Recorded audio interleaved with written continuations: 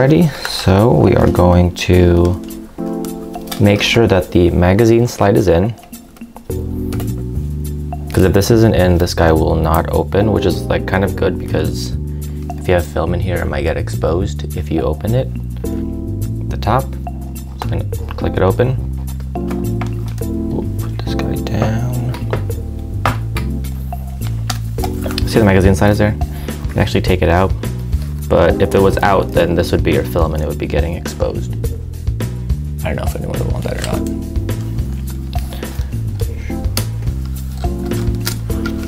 So you take this, twist this part off, and it comes right out. Okay, so loading the film. You want to make sure that the empty reel is on the other side. It fits right in.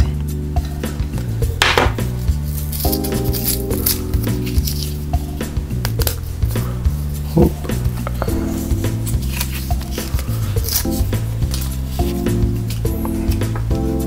Now this is very important. You don't want to load the film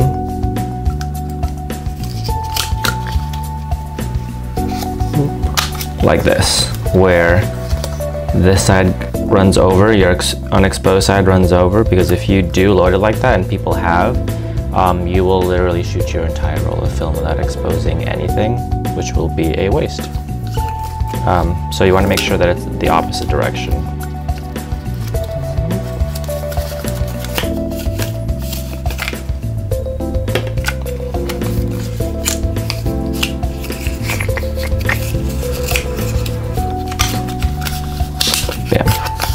Once you have it out like this, you want to make sure that it slides underneath here. So when you spin this over, there's a little piece right here that slides open.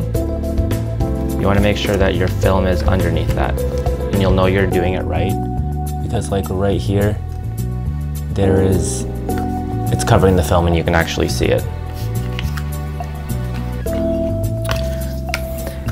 And then you'll find this slit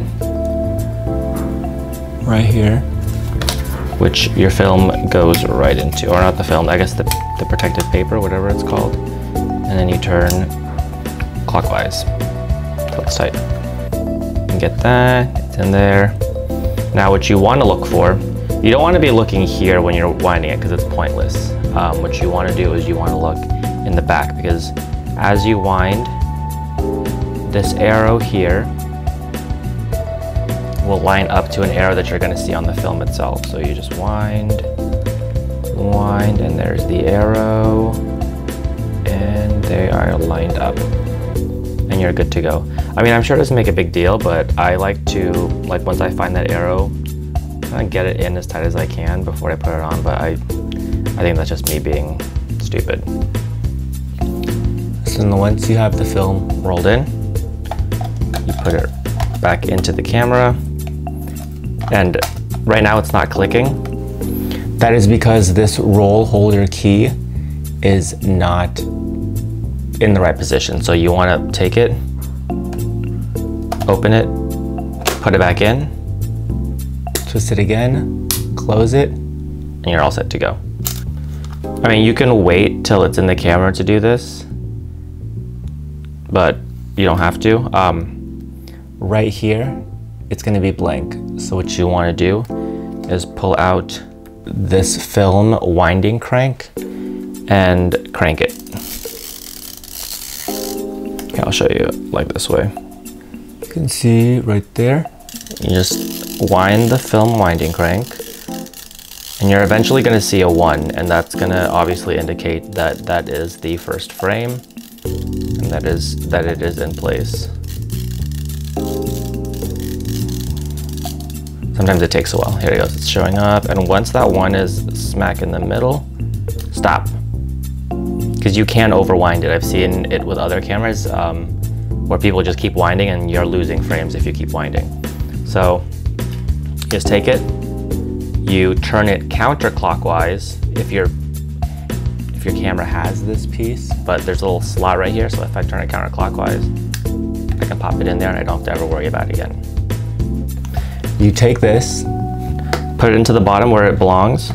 You'll see the grooves there, and it clicks right into place.